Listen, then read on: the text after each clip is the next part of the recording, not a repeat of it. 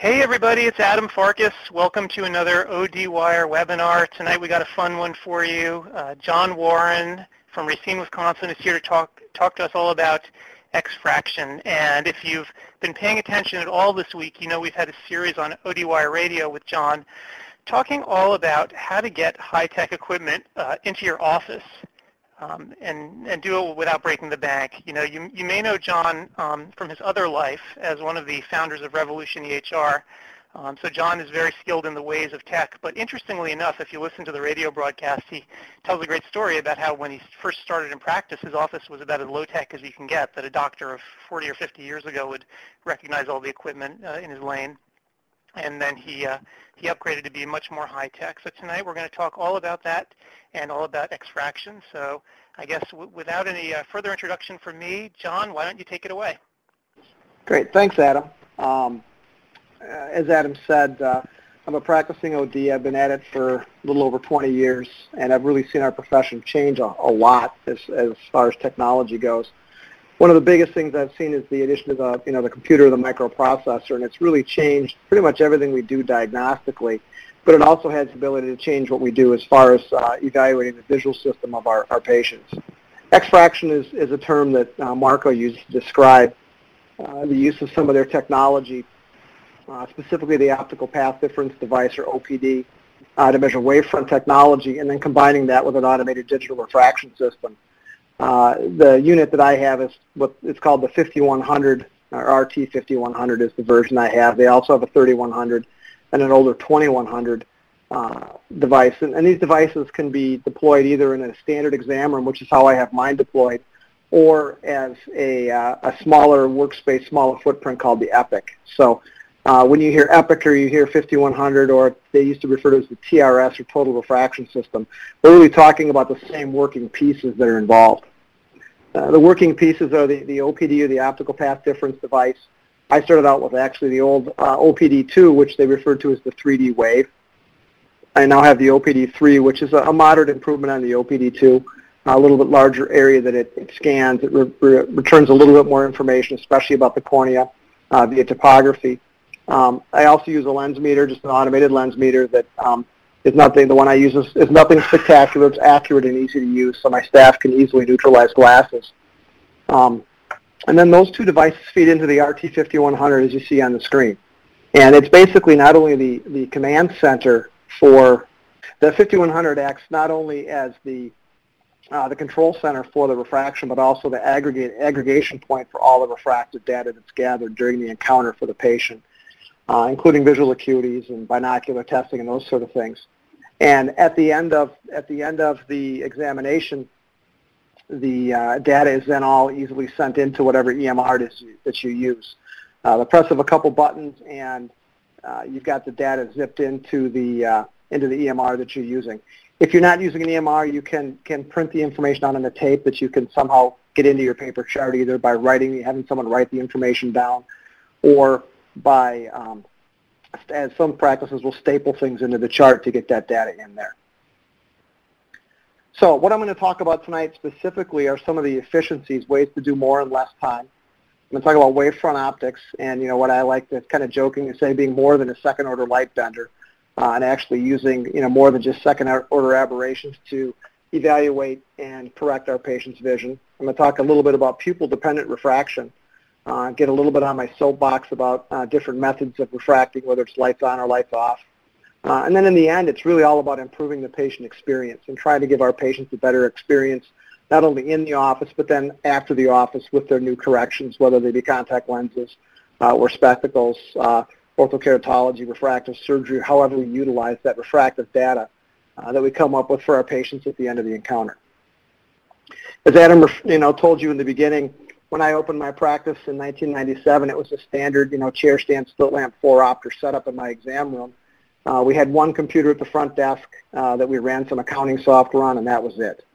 But as my practice grew and I added patients and I added technology, I came to a point where I realized that I was about as efficient as I was going to get using standard examination techniques for refraction. I didn't have a big backlog of patients to be able to see me, and I didn't need to see more patients per day but I really did want to be able to spend more quality time with my patients. I wanted to try to free up time during the encounter to not be just gathering data or analyzing data, but actually discussing it with patients. And whether that's discussing their vision correction options, any pathology they may have with their child's soccer game, I wanted to be able to improve the patient experience and really spend more quality time with my patients without either seeing less patients per time period or working more hours per day or days per week. And in the end, I have to admit I'm a little bit on the lazy side. I'd rather work less hours if possible. So I decided to make some changes to the way I approached refraction. As I said back about 6 years ago is when I really started getting into this technology. And for me, it was really more about spending time with each patient. So in the end, I bought time. I tend to enjoy things more now. The refraction or exfraction, while it's important, an important part of the encounter, it's something that I want to gather the data, put it to use, measuring the patient's visual system, and complete things so we can move on and really put that data to work, whether it's discussing vision correction options, as I said, or other things with the patient. And I truly have found I enjoy my day a whole lot more. I did have a couple days about a year and a half ago where I didn't have access to the exfraction system because of basically a computer failure in my office. It was the PC that ran the visual acuity chart and aggregated data was on the fritz. And until I got that back up, I did just go back to using my old record Ultramatic 4-opter, and things were fine. But I sure found I did not enjoy my days as much as doing what I had gotten used to. But in the end, to me, it's all about comments like this that patients post and their after-exam encounters. At least in my area, most of the eye doctors tend to run behind. They don't tend to be efficient. Patients will be in the office for an hour and a half for a routine exam, and patients do not appreciate spending their time waiting for me, waiting for my staff, or other things. They want to come in, have a service, and then go on with their day. And it's comments like this that really reward me for having brought this technology in. Now, I've talked about the efficiencies of the overall system. One of the biggest things is faster objective data collection. The OPD, which I'll talk a little bit more about in just a minute as far as its data, lensometry, and then that feeding right into the 5100. And as I said, it can be either as an epic, the small 6x8 or so foot area, or in a standard refracting lane, which is how I have things configured. But it's just much, much more efficient for the subjective testing also. The auto refraction that I start with after the OPD is run is actually customized to that patient. I use less testing to get to that refractive endpoint. And about 60% of the time in my practice, I'm able to use this faster refraction process, and it may even be higher than 60. It varies by the day. I have some days where the average patient age is 82, and days where the average patient age is 42. And those 82 days, those patients tend to have lenticular problems and opacities and other things that sometimes result in longer refractions. But the other thing is faster data entry. My staff never has to write down lensometry values. They never have to manually enter them into an EHR. The same thing with autorefraction, keratometry values, all those sort of things. The binocular vision testing results, the visual acuities, all of that moves very fast through the office, from the lensometer to the 5100, the OPD to the 5100, and then at the end of the extraction process from the 5100 right into my EHR. I'm going to talk a little bit about the OPD. It's a fairly complex instrument that delivers an awful lot of information to us in a very short period of time. I like to tell patients that it provides them with their optical fingerprint. It really tells me a whole lot more about their visual system than just an autorefraction, and even when you include topography, it tells me a whole lot more. And then this data at the end of the OPD exam is automatically sent to the 5100 so that I can start my refraction. The OPD, as I mentioned, is a multifunction device. And it gives me topography, aberrometry, pupilometry. I get a mesopic and photopic pupil size. That really is important when looking at patients' vision. An infrared image of the anterior segment, which is really nice, not only for showing patients the pterygium, but you can actually retroilluminate with infrared and see cataracts, RK incisions, other opacities very well for the patient. It's very nice for a patient education standpoint. Then I also talk about the autorefraction with an S at the end because I do receive it, usually 2 and most of the time 3 autorefractions for the patient. I'll show you an example of that in a moment as far as how those are displayed. but I actually have multiple auto refractions to either start my refraction from or to compare things to at the end of the encounter. So as you can see, the OPD gives me a whole lot of information very, very fast. It takes about 60 to 90 seconds from sit down to stand up to use the OPD. And that doesn't include entering some of the patient demographic info, but from the time the patient sits at the device, the data is gathered, the data is saved, and is ready for me to view in a remote viewing station, and then the data is written to the 5100. The information, it's very quick. So it's not something where the patient has to have 2 or 3 or 4 tests run on them at any one time. They can really sit down very comfortably, have this run, and then move on. In my practice, on one table, I have the OPD set up, then the lens meters in the middle, and then the fundus cameras right next to it. So the patients start out having the OPD done, lensometry is done, they're moved over to the fundus camera, and we'll get the screening fundus photos, if we're going to run them on that patient, gathered very quickly. So in one stop, we're getting all of that diagnostic and refractive information gathered from the patients in a real short amount of time. This is an example. It's actually a little bit of an older output map for the OPD. And you can customize these maps to display as much data as you want to, or any combination of them. But over here in the upper left, you can see there's topography data. This is displayed as an instantaneous map. You can also do an axial map if you'd like. And if I were viewing this at the viewer software or on the OPD, I can click anywhere on that topography map, and it will show me numerical values. And it will also show me the optical path difference at just about in any other location on that map. So I can view a corneal finding and see exactly where it might be impacting the OPD, for example. The upper right is the total OPD, which is basically when I refer to the optical fingerprint, it's giving me the refractive powers of that eye through the pupil across the entire pupil. If the patient has a small pupil, you'll see a smaller return or a smaller area. Larger areas, you'll see more area covered. That's one of the differences between the OPD 2 and 3. The 3 does scan a little bit larger area.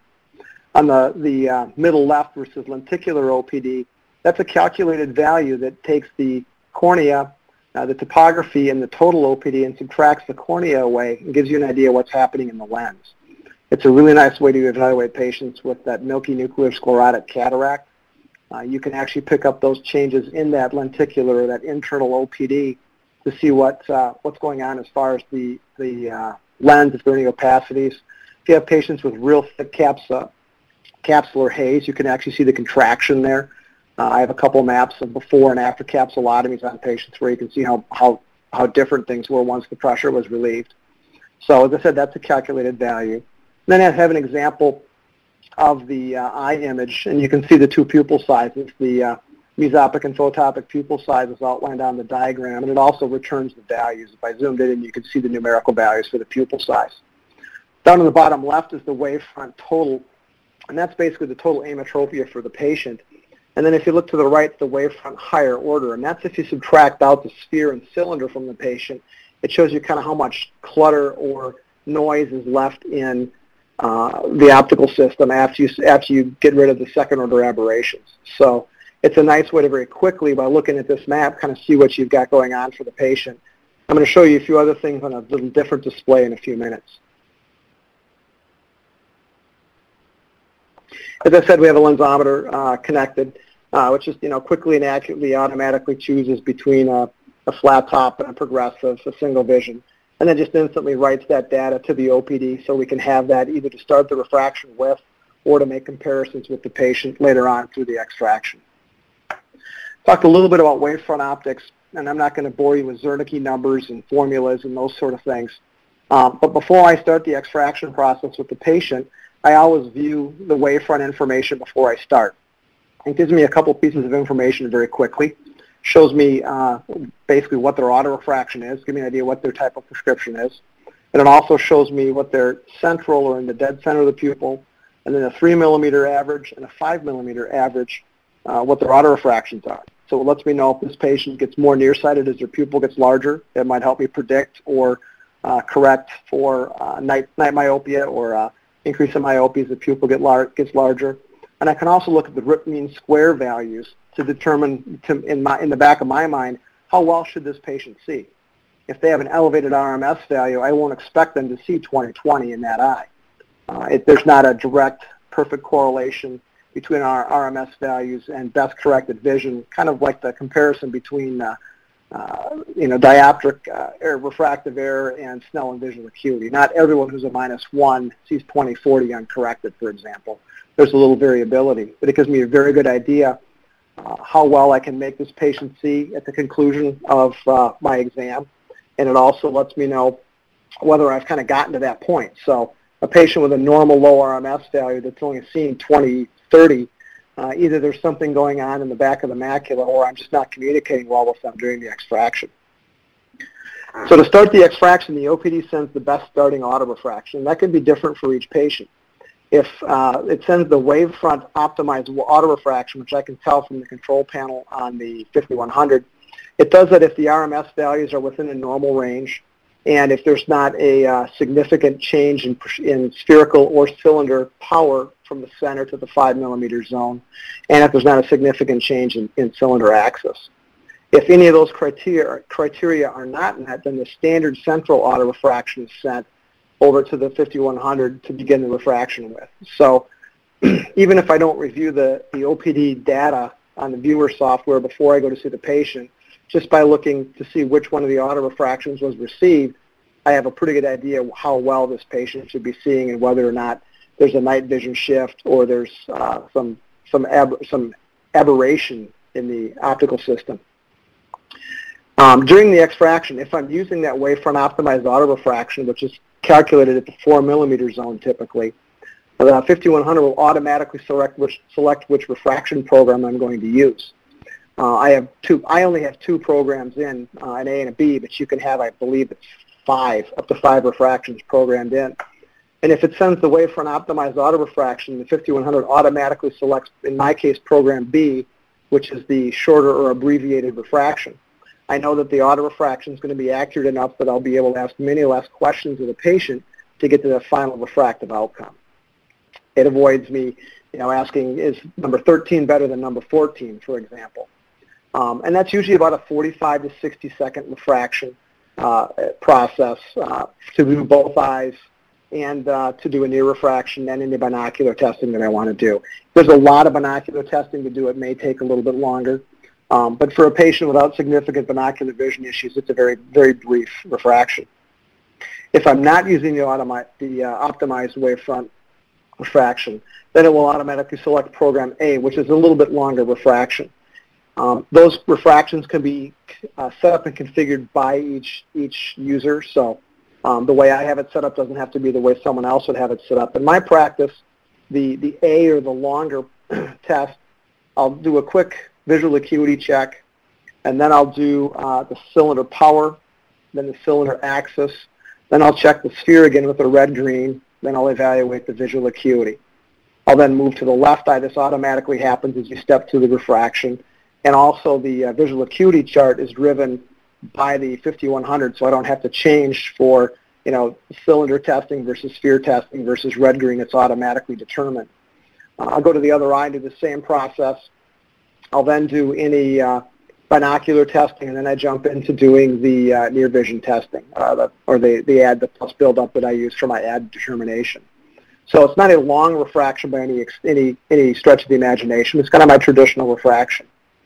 But if I'm going to be using the program B, which is the abbreviated refraction, I do a quick visual acuity through the auto refraction, do a red-green, and then do visual acuity. And if I get to the visual acuity I expect, and there's not a large swing in refraction from the lensometry and things make sense, I just move to the other eye and do the same thing. So I typically won't adjust the cylinder on these patients unless, if they're wearing 3 diopters of cylinder, I'm still going to probably check it because a small difference will make a significant difference to the patient. But other than high cylinder patients, it's a fairly abbreviated quick refraction. And it's not something I've seen have a negative impact on my remake rate. I had some concerns about that initially, but really have not seen that. If anything, I think it's a little lower. Patients are much more confident at the end of the extraction than a typical refraction because there aren't as many questions. They don't feel that they have had as many chances to, quote, get it wrong. We all hear patients say, I hate doing this because I'm afraid I'll give you the wrong answer.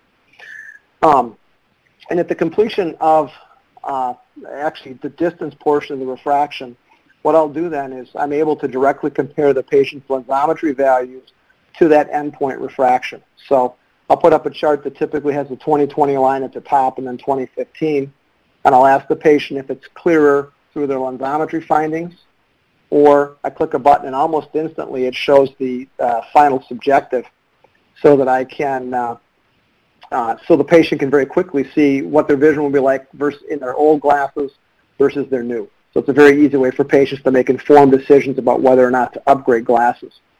If the patient has significant night vision shift, I'll also do a comparison between the final subjective. I'll dim the lights and talk to the patient for just a minute to let the pupil dilate, and then I will go ahead and hit the button to show them the night vision correction, either the auto refraction, or I may actually refract them in that situation and then show them the comparison. So if they have a significant night vision shift, they can actually see what the difference would be, either with a separate prescription for night vision, or sometimes I'll hybridize the two prescriptions to come up with that information. So it's a very quick way for patients to find out what the difference in their vision will be. This is the point of the presentation where I did want to get on my soapbox for just a minute about refracting. Traditionally we, by we, I say people who trained around when I did, which I graduated in '92, we're taught to refract with the lights out. And one of the biggest reasons for that, in my opinion, was the fact that up until the late 80s, in order to put a good crisp chart on the wall, we had to have it dark until we had halogen bulbs. We didn't refract in the dark because it was necessarily a better way to refract. We refracted in the dark because our projectors worked better. Now today, with today's halogen charts and then LCD projectors and different computer-driven visual acuity charts, to me there's really no reason to refract a patient in the dark unless you're trying to come up with a night vision or dark vision correction for that patient. With the pupil dilated, you're going to probably end up with them in their maximum myopic situation, which for a younger 25-year-old patient is fine, but a patient who's 52 probably doesn't want you to push that minus on them even though they appear to want it in the dark. So I haven't refracted with the lights out now for about 10 or 11 years.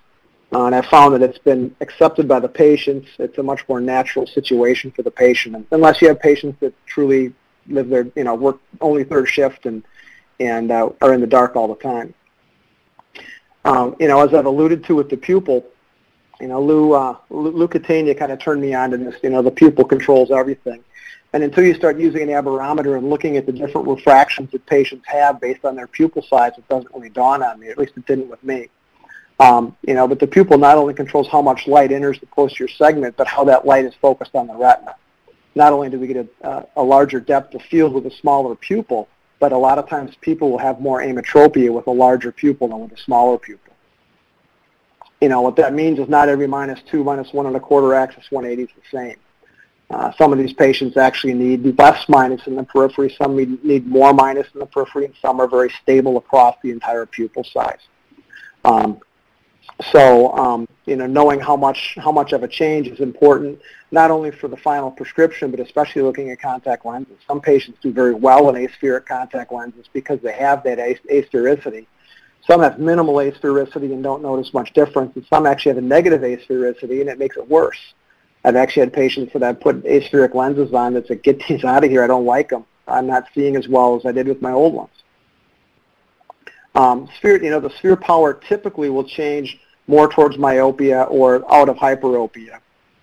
Cylinder powers, in my experience, usually go up in the periphery. The axis may or may not change. Usually it's more the powers that change. Unless you've got a corneal irregularity, then the axis may vary widely. But these may be patients you're already aware of having a unique refractive situation. This is an example of a map, and I purely pulled it up for the pupil.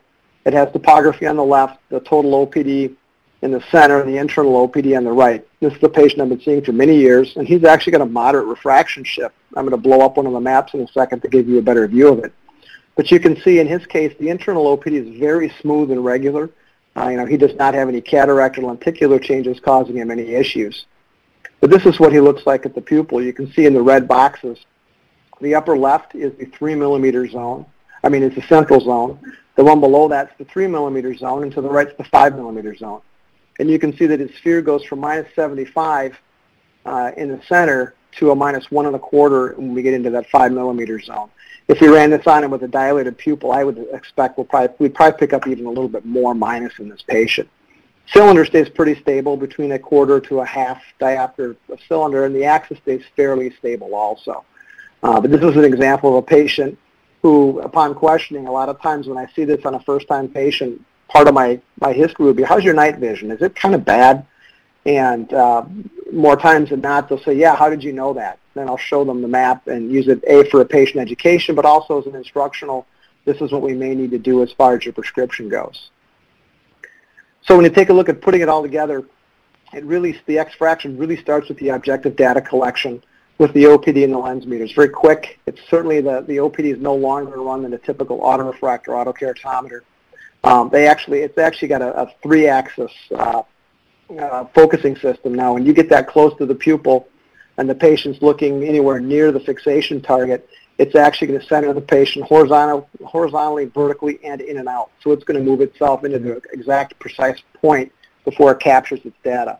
You can override it and run it manually if you need to, but in the automatic mode, it does a very nice job of capturing data. This moves the data to 5100 where the XFraction happens. And I'll complete the XFraction with the patient and then compare it specifically to the lensometry findings to give them a better idea of whether or not there's been a prescription change, give them an idea what their nighttime prescription is like if they're a patient that exhibits a nighttime shift. And then at that point, I send the info to the EMR and I create their prescriptions. And I use all of those as teaching moments for the patient to let them know what we are and what we are going to or what we're not going to do for them. In the end, as I said, it's all about a better patient experience. I want my patients excited about having been in the office. I want to be efficient. We're typically, because we use a one-touch exam, meaning that patients actually pre-dilated before I see them, they're starting to dilate while I'm doing the XFraction. We have it down pretty much from about 16 to 25 minutes from showing up to being back in the optical and ready to either do an eyeglass selection, or if that's not happening, check out and leave the office. So patients really appreciate the efficiency of the exams. And you can choose how you want to use that extra time. You can see more patients per day if you have a backlog of patients. You can see more patients per day to get rid of the backlog. You can work less hours and see the same number of patients, or you can use that extra time, as I do, to talk to patients more and find out what's going on and hopefully have more RXs created because you know more about your patient's visual system, and hopefully have them filled in your office because it gives me a chance to explain the different types of vision correction and what we have to offer for those patients. So it's a little hard to see on the screen, but this is an end result. It's a patient I've been taking care of, Christine and her family, for a long time. But to me, it's all about cementing that relationship between myself and the patient and the practice. And there's really no better way to do that than exceed their expectations and do it in a very efficient manner. Patients mentally, I know at least myself, whether I'm going to the dentist or my internist or whatever I'm doing with myself and my family, I typically allot about an hour for an encounter. If it goes much longer than that, I'm going to be looking at my watch, and if it goes significantly less than that, I'm probably pretty happy walking out the door. So the idea is not to rush the patient, for them to never feel that you're rushing the experience, but to be able to get your information, get your job done, educate the patient, and really get them through the process as efficiently and comfortably as possible. I know there have been some questions submitted, and I think Adam was going to probably ask a few of them. Great. Well, thanks so much, John. That was really great. And before we get on to the questions, I completely forgot to mention in the beginning, if you have a question on the right side of your screen, you'll see a little box that says Q&A. Feel free to write it on in there, and then we can ask John. It's anonymous, so don't worry. Your name won't come out for the world to see. But John, why don't I start from sort of a very basic question for you. So this is about staffing. So not about the instrument itself, but about staffing. So it sounds like with most of the XFraction, you're letting your assistants gather a lot of the data for you. How long did it actually take you to train your staff to where you felt comfortable with them using it? It's really pretty quick. I didn't send my staff down to Jacksonville. You certainly can do that. Marco's got a really neat training facility where you can have staff go down, especially if they're going to be doing the refractions for you. If you're delegating refraction, they have a wonderful training facility. But in my case, the operation of the lens meter is very easy. You line up get get the distance power, it beeps. You get the near power, it beeps, and you move to the other eye. The OPD itself, as I mentioned, once you get it pretty much close to where you need to be, where the patient can see the fixation target, the unit takes over and moves in and out, up and down and left and right until it's aligned, and then it captures the data. So training on staff on the devices is really, really pretty easy, and getting the data exported into the 5100 is not very difficult at all either. So I couldn't give you an hours and days standpoint, but it's certainly a matter of a half a day probably for someone who's comfortable using computers and electronic devices. So it's not something that's very, very onerous or takes an awful lot of time to get your staff up to speed with. Right. And how does the training actually happen? Did you do it yourself, or did someone from Marco come in? How did you do it?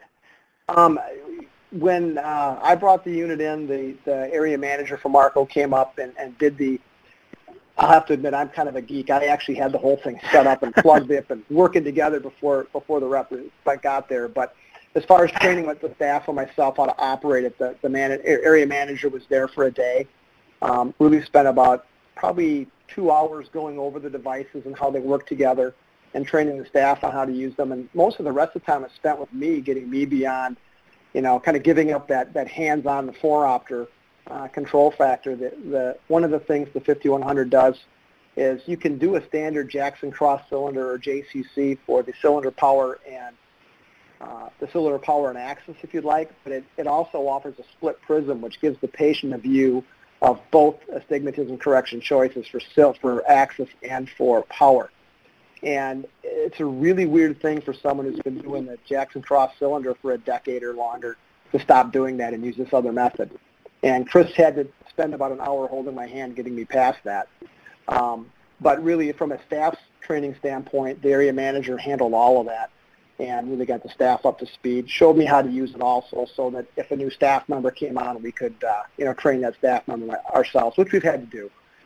But it's very intuitive, so it's not something that takes a long time to run the devices. Sure. And it looks like you dilate the patients before they do exfraction? Yeah, and that's not part of the exfraction experience, but that's how I do it.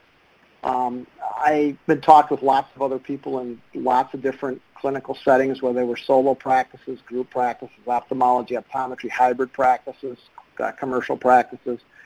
And one of the things patients really don't like doing is seeing someone, whether it's staff and or the doctor, getting drops and then going to sit for 15 or 20 minutes doing nothing. We'd like to think they walk through the optical and buy 4 pairs of glasses every time they're there, but typically they pick up a magazine and look. And then just about the time they're actually into the magazine article, we bring them back again. So it's another interruption. So we went to this what I call a one-touch visit. That's not my term. I've stolen that from somewhere. To where the staff starts out the encounter by doing visual acuities is really one of the first things they do after greeting the patient, bringing it back to the entrance testing room. And then after they've done visual acuities, if they're not a contact lens wearer, they instill pyramid in the eyes or phenylephrine in every other year if it's a well-vision visit. Then they go on to do the rest of their pre-testing. So by the time I see the patient, they've had their dilating drops in anywhere from probably 6 to 12 minutes. So the staff will enter information in the EHR about their chief complaint, their history, and all those sort of things. Get the blood pressure measured, and then get them through the OPD lensometry, screening fundus photos, screening endothelial cell count if we're doing that on that patient that day, and then bring them to the room where I actually do the refraction. So they never tie up the room with the expensive parts of this that only I use, which is the 5100 or the refraction head. That's never tied up pre-testing patients. That's only used for patient examination by me. And they get the patient moving. So by the time I see the patient, they're starting to dilate. I've had no issues with my refraction. I've maybe, in doing this 2 years, I've maybe had 3 patients where I thought, gee, I wish they weren't dilated. And I did bring them back for a prescription recheck on a non-dilated day. But those dilating drops don't tend to have a huge impact on accommodation. So unless it's a patient with a significant binocular vision issue, I've just not run into issues of having to repeat testing or anything by doing that. But patients really appreciate this because that's one of the biggest time savings we have is the patient's not sitting for those 10 to 20 minutes waiting to dilate. So But yet I do get a mid to fully dilated pupil based on the type of encounter the patient's in for. Right. Question here, we talked a little bit about wavefront guided prescriptions, and you mentioned that your remake rate actually didn't go up. It might have even gone down a bit. Question is, do you have to use certain labs to actually make the lenses? No, to date in my practice, I'm using only a standard spherocylindrical RX. We may use a digitally surfaced lens to cut down on peripheral aberrations in that lens, but I'm not sending anything off to a specific lab to do a wavefront optical correction as far as on the lens. And to me, that sort of correction for most patients doesn't make a lot of sense because very few of us spend most of our day looking through the optical center of our lens. So to date, I've not actually written any prescriptions that are anything more than a spherocylindrical RX, but I do certainly use all that wavefront data to drive my extraction process and my decision making when it comes to what prescription to actually write for the patient. Right. Interesting question here, and one that I knew that we were going to get. Doctor writes that he has a small practice, that he does maybe 1,500 complete exams a year or less. How can he justify the expense of a piece of equipment like this? There's probably three things that I tell most people you can see an ROI on. One of the things that's different about this, you certainly can, if you don't have topography now in your practice, you have a billable procedure in topography for some of your patients. Your keratoconic patients with corneal degenerations. It can be like trying to pull teeth out of a hen to get insurance companies to pay for topography, but it is a billable procedure. We've all been billing refraction or 92015 for years without any of this technology. So it's not like adding a scanning laser where now all of a sudden you have a whole other procedure that you can provide to the patient and it's reimbursable. As I kind of hinted at through the presentation, there's the comparison of the old versus new prescription. I was probably one of the best doctors in the country about talking people out of changing their prescriptions.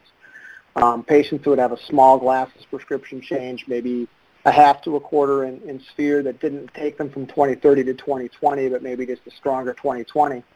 I'd pull the 4-opter away and say, are you pretty happy with your glasses? And they'd say, yeah, pretty much. And I'd say, great, we won't change them, and I'd move on with the exam. But now that I show the patients the direct comparison between their current prescription from lensometry and the subjective that we came up with today, a lot more patients tend to update those small glasses prescriptions. So while I didn't bring the technology in specifically to sell more glasses, I have, it's been 6 years, so it's been a while since that bump occurred for me. But I certainly think I do sell more small prescription makes without talking patients into it. They've seen it, they've experienced it, they know what to expect, whether it's going to make things better or not. The other thing is the ability to, similar to this, is for patients that do have a night vision shift, is to be able to demonstrate it to them. And in some cases, if it's a 25-year-old, that may just bump the minus in the sphere up by a quarter or bump the cylinder up by a quarter or a half if that's the type of change they have. But if there's someone who operates quite frequently in the dark, say a UPS driver who's got an evening shift and drives from into dusk and through the evening, some of those patients actually will purchase second pairs of glasses to work better in those situations. But probably the biggest one is higher patient retention. Patients, whether we like to admit it or not, at the end of an exam have no idea all of the things we've done for them, even if we try to tell them as we go through the encounter. They compare their last encounter to the one they just had. A lot of them, if we don't show them a difference based on whether they can still see with the glasses or it's better, did the doctor have garlic for breakfast or for lunch and didn't brush his teeth? Was he nice to deal with? But the actual exam encounter, and especially the refractive portion of the exam, they don't have a way to compare that. When you start showing patients this and explaining it, and again, that will take a little bit of time, but to me that's the quality time I wanted to buy by bringing this technology in.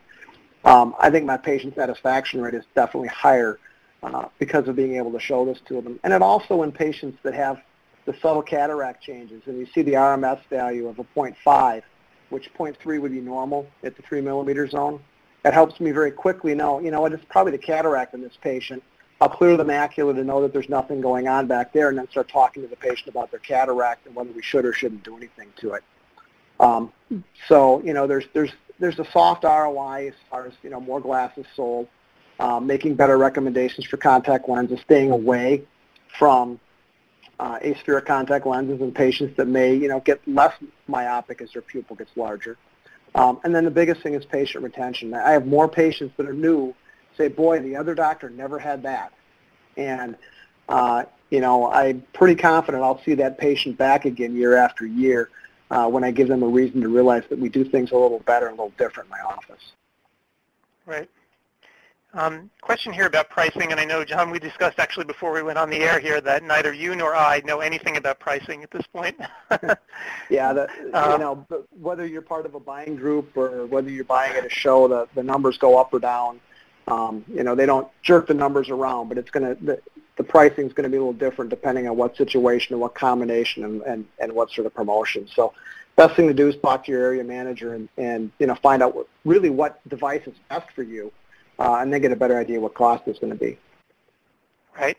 And Expo West is, of course, next week. So if you're going to be there, you can actually have hands-on experience with the systems and get a price there as well. Interesting question here, too. So the question is, how did you actually decide which refraction system to use, and how did you know which one would work well in your practice? I went about that two ways. One is I sat down, and I actually made my buy decision at AOA Boston in 2007 it probably was, 2006, whenever AOA was in Boston. And I actually sat down. I'm a post-RK patient myself, so I'm not difficult to refract, but I have a unique refraction. I'm a minus 50 or so sphere in one eye, and the other eye is a plus 50 minus 1. And this goes a little bit, there's another question I just looked a little bit ahead. I'll get to your question in a second, Ray. It ties into this. And I had the area manager run me on the 3D wave, which was at that time the optical path difference measuring, or OPD device that was being used on the OPD, send the information over and refract me. And I was stunned at how fast he was done, how easy it was, and how little of a hassle it was using the split prism compared to a JCC to come to the cylinder power. At the time, and still pretty much to this date, I believe, it was the only system that interfaced aberrometry with the refractor. Some other systems may now, but at the time I purchased it was the only one. It's the one that's been doing it the longest. So that's really why I lean more towards the Marco system, is because of the integration between all of the devices. They all talk together, easy to communicate. I refer to that split prism test, and Ray asked a question about that. There are some people that just don't do well with that simultaneous split prism. I usually don't go back and do a JCC on them. Instead, I'll usually just show them a 20/30 or 20/40 line if they're expected to see 20/20. And I'll tweak the cylinder axis by either 1 or 5 degrees, 1 if they have lots of cylinder, 5 if they have smaller amounts. And then I'll tweak the power and just say which one looks better. I don't typically go back to a JCC if they fail at the split prism. I find they just don't tend to be good decision makers. Not that they're not a smart patient or anything, but they just have a hard time determining the difference and deciding what to go with. So that's typically what I do. But it was really being refracted with the split prism and then having an integrated system that used aberrometry even 6 or 7 years ago in the system is really what convinced me to go with the Marco system. Right. And a question here, is there training available, not so much for your staff, but for the doctor who implements this who might not be comfortable with all the reams of data that it creates and might not understand how to interpret it necessarily? Yeah, there is. When you have the system installed, the area manager goes over basic maps and configuration and some basic things. And I just kind of dove in, and I've been using scanning lasers and looking at graphical outputs. And I spend much more time looking at the pretty pictures. The graphical information on the OPD and with my OCTs and other devices. But Marco does have an online training system that you can log into. Once you're a user, they give you a username and password. You can log in, and any of the doctors in your practice, or if you want a staff member to learn, can log in and go through the training system. I didn't take a lot of advantage of that. I went live and was using this before that system existed, or in the form it's in now. But they do have a pretty nice, I've taken a quick look at it, they have a pretty nice set of online training tools for people to improve their knowledge and be able to put the information to use. Because, as you kind of alluded to, all this stuff doesn't do you much good if you don't know what it is. And It is pretty easy to pick up on, but they have a pretty nice training facility or online training set up for you. Right. And we have another question here, and actually this is also from Ray, who asked the question before. He actually has 6 of these 5100 units in his office, so he's very familiar with the instrument, and he's actually got a sort of an inside question here. So what do you do to shade the too bright LED near-point light? I haven't done anything with it. I believe you can change the brightness of that, though, on the control panel, Ray. You might want to check with your either, play around with it a little bit or check with the manual or the, I'm a guy, I don't do manuals well, or check with your area manager. I believe you can actually turn the brightness of that down. I don't know if it's a permanent setting, meaning it's that way for every patient. But I think on the left-hand, so towards the left-hand side of the control panel, there's something to do with the brightness of the light. You could just reach up and shade it. Some patients, especially if they got PSC cataracts, may not react well to that light. There's a light on the front of the phoropter that actually illuminates the near-point card atom, which works very, very well for most patients. But if a patient has a glare problem, I know what Bill's talking about, you could either reach up and shade them with a finger and cover one of them, or I believe there's actually, you can control it from control panel, turn it down. Right. And I guess we have time for one more question, and this is my question to you. Say that I'm a clinician who's starting out in private practice. I have a clean slate to work with, and I have a limited budget, and I have to get started with something. How do I do it? What would you do if you had to do it all over again? Where would you start with your instruments? With a brand new practice, a brand new optometric practice, you're probably much more likely to deal with patients initially with refractive error issues than you are to have a whole raft of pathology patients. And this kind of pains me to say it. I came from an ophthalmology practice when I opened my office and was, very, very pathology-based. But most early practices deal with a whole lot more refractive error to start with. And I'm not saying that's what they only can do, but just when you look at the patient mix. And if you're going to spend money on devices, I would try to spend money on a device that most of my patients or all of my patients are going to touch or come in contact with. And these devices didn't really exist in their current format when I started my practice, but I would probably have borrowed more money and gotten into a refraction system early on versus later if they were available, and I know what I know now. It is a pretty, I don't know exactly what you're going to spend, but it's more than you'll spend for a regular phoropter. But if you're going to be buying an aberrometer, you can also get an autorefractor keratometer to use into the 5100. It won't give you the aberrometry benefits, but you will have some of the speed benefits and the comparison between old and new prescription benefits to show patients. But really, to me, you're going to get the best bang for your buck by using your resources to purchase or bring in technology that as many patients as possible will interface with. And while OCTs are pretty, and it's really neat, and other devices, may be useful for quite a few of your patients. Pretty much all of your patients that seek you out for routine care are going to come in contact with whatever you use to refract them. So, to me, that's kind of a big plus to lean towards one of these systems. But financial realities may say you just flat out can't do it. But if there's a way to make it work, I think it's something that will help differentiate your practice and really impress those patients that first time through, because you can never make you can never make a new first impression, and that's pretty important when it comes to growing your practice. Right. And it looks like we're running out of time, but this webinar is going to actually be posted on ODWire right next to the radio interviews that we did, and I'm hoping that we can continue this conversation online because I'm sure people have a lot more questions for you. But before we go, do you have any parting thoughts for us? As somebody who's been doing this 20 or 21 years, and this isn't really an extraction comment, it's maybe aimed at those people who have been out of school for 10 years and practicing. But one of the things that really keeps me engaged in clinical practice is doing something different, better, newer, or faster. And, always try to find something that you can do better, whether it's, reworking the flow you have for your patient encounter or bringing in new technology. Don't be afraid to do something different, because different's usually better. If it's not better, you can usually go back to the way you were doing it. But don't just sit in your same routine for the last 12 years and not change something once in a while. It makes things more fun, it makes things more rewarding, and it keeps you from getting burned out. Great advice.